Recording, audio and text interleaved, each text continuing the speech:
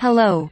Watch how to automatically sleep, shut down, restart or hibernate PC after file copy in Windows using Copywhiz.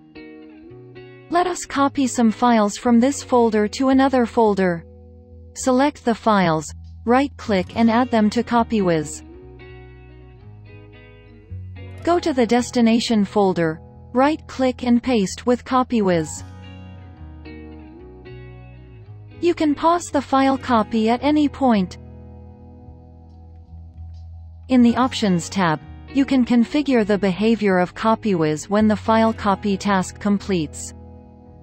Choose if you want to shut down, restart, sleep or hibernate PC after file copy.